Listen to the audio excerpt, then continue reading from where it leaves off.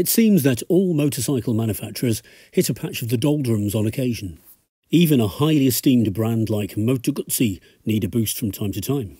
After decades of continual success, by the late 1960s, Guzzi had possibly run out of steam.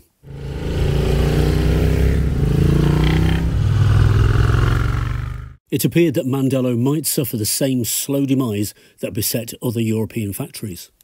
But redemption was at hand in the form of a man. Mr. Lino Tonti took over where Giulio Carcano had finished.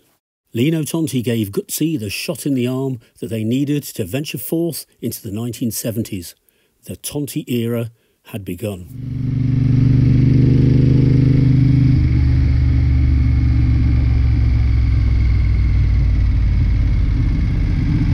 Find out more in my Tonti Tribute.